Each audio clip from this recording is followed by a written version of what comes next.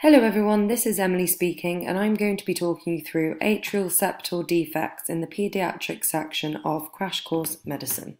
First of all, we're going to be going through some multiple choice questions so we can see what the baseline knowledge is before we start going through the revision slides. So first of all, what do we already know? Question 1. Is this a cyanotic or an acyanotic heart defect? A. Acyanotic, B. Cyanotic, or C. Both.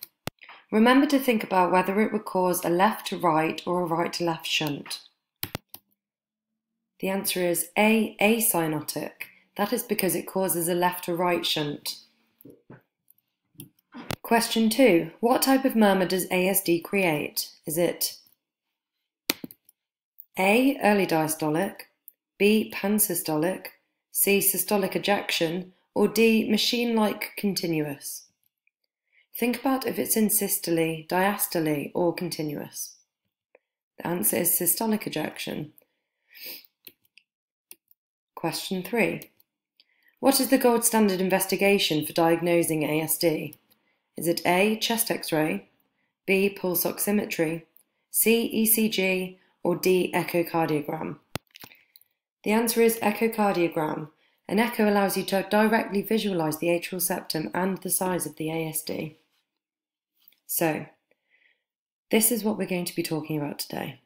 We're going to be talking about what are ASDs, the symptoms and history, investigations and differential diagnosis, clinical examination and OSCE tips, and then we're going to summarise and go back over the previous MCQs so we can see what we've learnt. So, what are ASDs? An ASD is an opening in the atrial septum excluding a patent foramen ovale. It's an acyanotic heart defect because the blood pumps from the left to the right side. This is because the pressure is higher in the left atrium than in the right. There are 4 types of ASD: ostium secundum, ostium primum, sinus venosus, and unroofed coronary sinus. Let's talk about how the atrial septum develops. First of all, the septum primum grows down, creating the ostium primum, which closes as septum primum goes further and fuses with the endocardial cushions.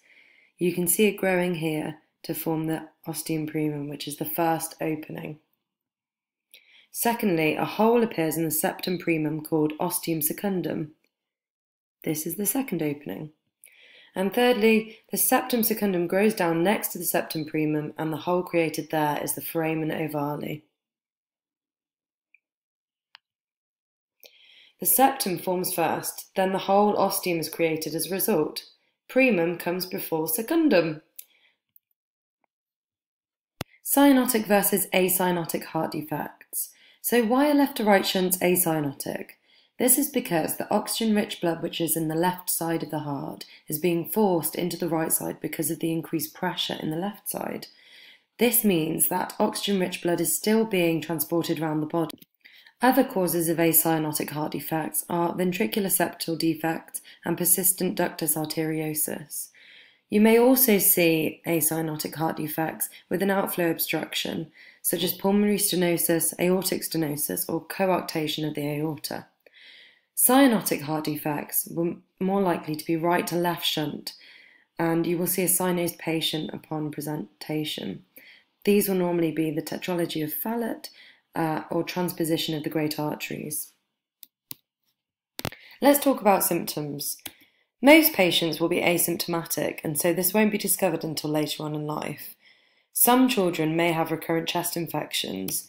However, most, on average, get diagnosed from the age of 4 with finding an incidental murmur or later in life when they have arrhythmias or dyspnea.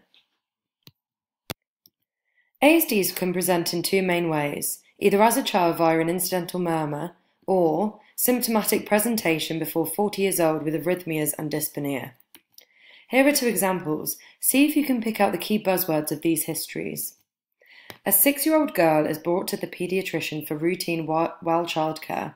She's doing well, keeps up with peers in dance class, no apparent distress but subtle right ventricular lift. Her second heart sound is widely split and doesn't vary with respiration. She has a soft 2/6 systolic murmur, best heard along left upper sternal border. The second history, a 45-year-old woman seeks treatment for frequent palpitations. In her mid-20s, she became slightly short of breath with exertion. She's recently been seen twice in hospital emergency for atrial tachyarrhythmias. She has 2/6 systolic ejection murmur at her left upper sternal border, which radiates to her back. Another important thing to note is that 25% of patients with an ASD also have Down syndrome. Let's talk about what investigations we can do to diagnose an ASD. Pulse oximetry, an echocardiogram. You can visualize the defect directly when you use an echo. Chest x-ray. Usually there aren't any findings on a chest x-ray. However, you may see cardiomegaly. An ECG, which can exclude a right bundle branch block for adults that are having arrhythmias. Differential diagnosis. Patent ductus arteriosus. With patent ductus arteriosus, the patient will normally have a bounding pulse. This is a pulse which is really strong and powerful, and it feels as though your heart is pounding or racing. With ventricular septal defects, they normally have a hollow systolic murmur. This is typically a high-pitched heart sound, which continues from the first heart sound until the second. Pulmonary stenosis. This normally has a click after the first heart sound. And right bundle branch block, which can be distinguished using an ECG. On clinical examination, normally, with auscultation, you will hear a systolic ejection murmur, best heard at the left upper sternal border and often radiates to the back. There will be fixed splitting of second heart sounds, which means that the split is during both inspiration and expiration, and it does not vary with inspiration. So what tips can we give you for the OSCE? When listening to murmurs, differentiate when you can hear them, whether they're systolic murmurs or diastolic murmurs. This will really help you differentiate between the different types of heart defects. Know the difference between cyanotic and acyanotic heart defects. Remember the grading system for murmur classifications. The ASD murmur is heard loudest over the left upper sternal border. So murmur grades. There's 6 grades. The first 3 have no thrill, the last 3 have thrills. They're quite easy to remember, you just need to get used to them and practice. Grade 1 is very faint and not heard in all positions. Normally, if it's a grade 1 murmur, then you'll need to be somebody with a lot of experience in order to hear it. Grade 2, this is soft and it's heard in all positions, so it's a little bit easier to hear. However, you still need to be quite experienced. The third grade is loud, but there's no thrill.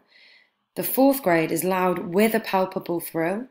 The fifth grade is heard with the stethoscope partially off the chest, and there is a thrill. And the sixth grade is heard with the stethoscope completely off the chest, and there is a thrill as well. So, what have we learnt? Let's go back over the multiple choice questions and see whether we've learnt anything. Question 1. Is this a cyanotic or an acyanotic heart defect? It's acyanotic because it's a left to right shunt. Question 2. What type of murmur does an ASD create?